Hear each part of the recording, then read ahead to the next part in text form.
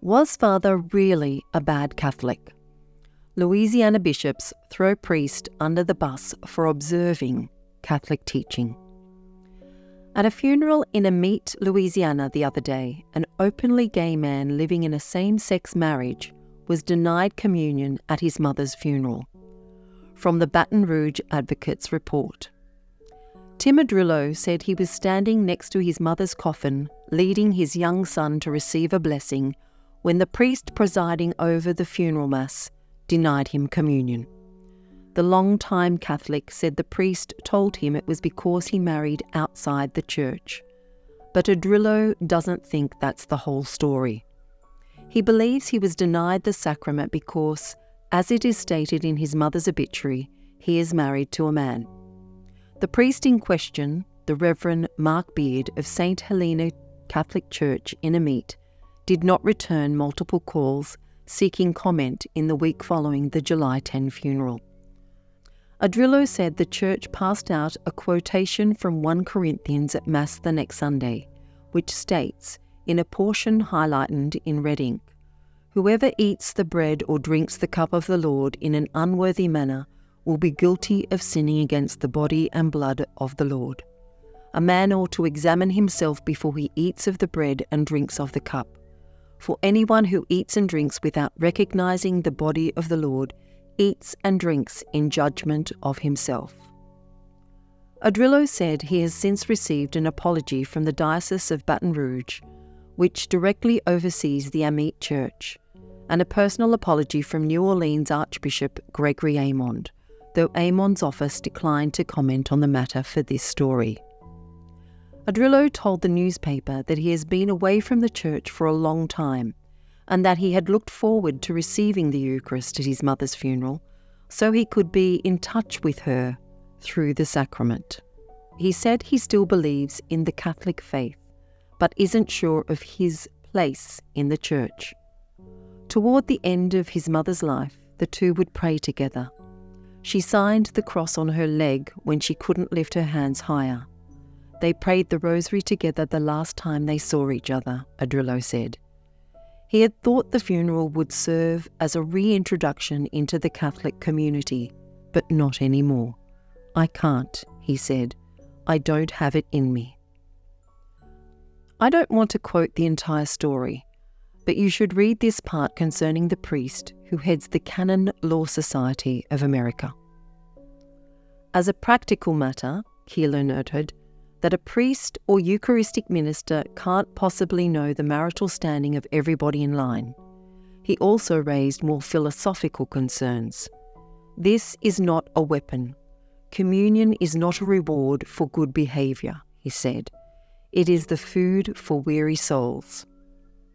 He used an example of a priest who has read in the newspaper that a parishioner has embezzled millions of dollars. The woman may have atoned for her transgressions, and even she should receive the sacrament if she puts out her hand, Keeler said.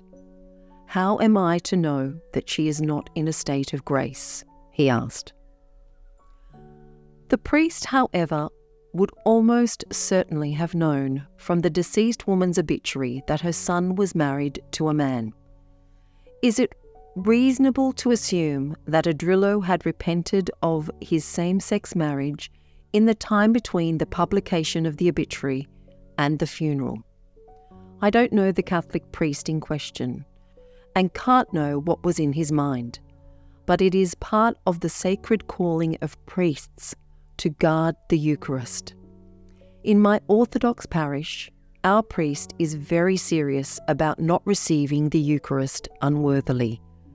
He has us all going to confession regularly.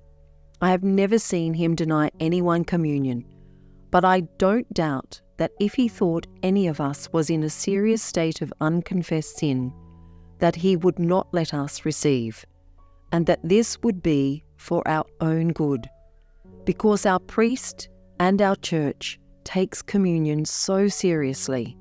We in the laity learn to do so as well.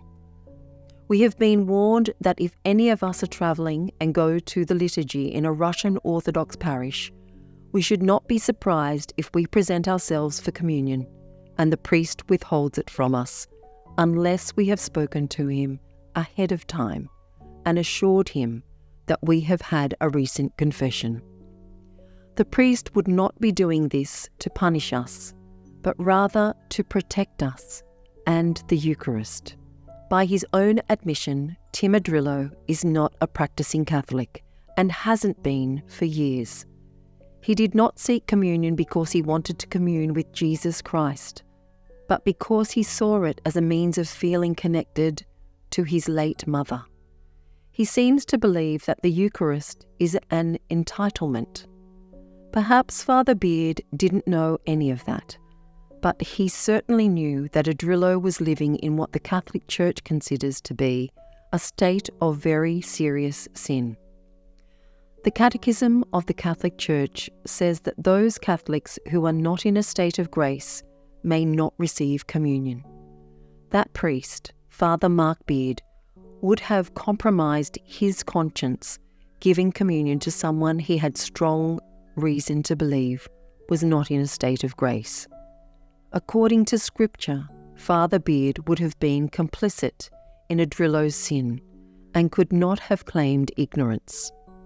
Had Father Beard given Adrillo communion and a conservative Catholic complained about it, I could accept the priest explaining that he did so as a gesture of mercy to an unrepentant sinner at his mother's funeral.